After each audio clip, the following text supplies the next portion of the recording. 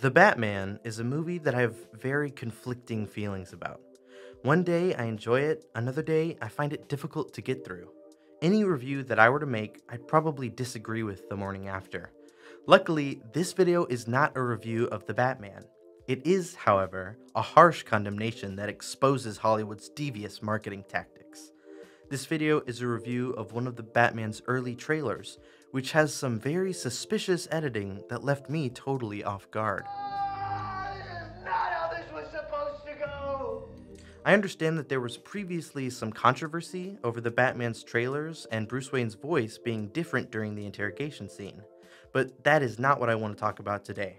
Today, I wanted to point out the odd and misleading structure of the movie's The Bat and the Cat trailer. There's something very fishy in this scene, something that I haven't heard anyone else really mention, so I've contemplated talking about it for fear that it's all in my head. The moment in question is this audio from the trailer. This is how it sounds unedited. You're part of this too. Hands up! Stay still! How am I part of this?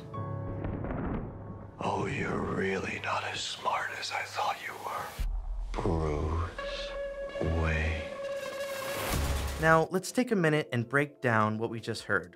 Presumably, we are listening in on a conversation between our main protagonist Batman and his main adversary Riddler. Riddler claims that Batman is a part of this, a part of the political and social war in Gotham. Batman disputes that he is not part of this, and then Riddler accuses Batman of being a little dum-dum, before then saying the name Bruce. I want to reinforce the fact that Riddler said, "You are not as smart as I thought you were," period, Bruce Wayne. Which pretty clearly makes it sound like Riddler is referring to Batman as Bruce Wayne. You hear that too, don't you?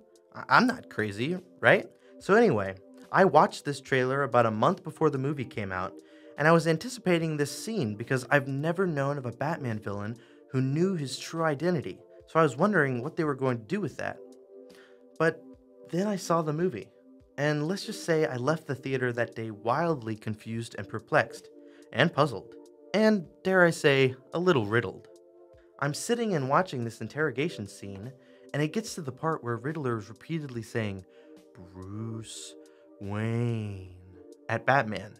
And Batman is nervous because he's worried that Riddler will expose his dark secret, and I'm on the edge of my seat. But then, Riddler does something I didn't expect. He says this line.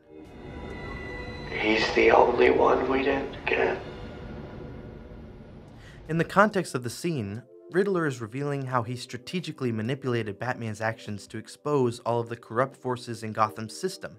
In Riddler's head, Batman and him are working together, and the only person they failed to take down was Bruce Wayne, which we see earlier in the movie when Riddler mails a bomb to Bruce Wayne's house and blows up Gotham. But wait, doesn't Riddler know that Bruce Wayne is the Batman? Why did he try to blow him up? Actually, look at the way Batman reacts to hearing this line. He seems relieved, as if he knows now that his true identity is a secret still. So, what is going on? What happened here is a classic example of an Orwellian dystopia. Riddler does not know Batman's true identity, and the part where he is repeatedly saying Bruce Wayne's name, while completely out of place, is just a clever way of building tension because the audience and the main character share the fear of being exposed. But in the trailer, the line is cut to sound abundantly clear that Riddler knows that Batman is Bruce Wayne. This is what left me so confused all the way until the movie ended.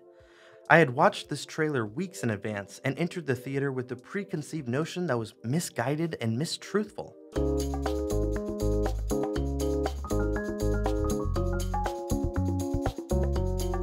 The trailer makers and the Warner Brothers executives who okayed the trailer were intentionally misleading fans like me. And for what reason? To put more butts in seats, that's why.